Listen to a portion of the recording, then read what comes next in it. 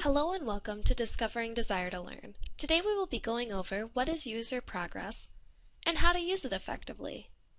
User progress, also known as completion tracking, is an easy-to-use way for students to view how they are progressing on course activities. This is a handy tool for keeping track of your various assignments, as well as your completion of course tasks. User progress measures many different components.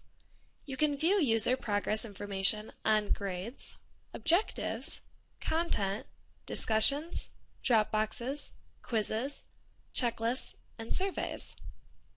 For example, I can see my progress on how many topics within the table of contents that I have completed, and how many more I have left.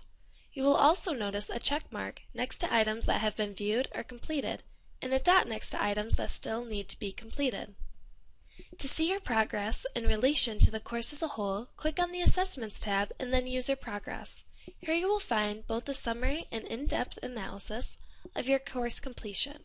Not only can you see the completion report, but you will also see how long you spent and your login history.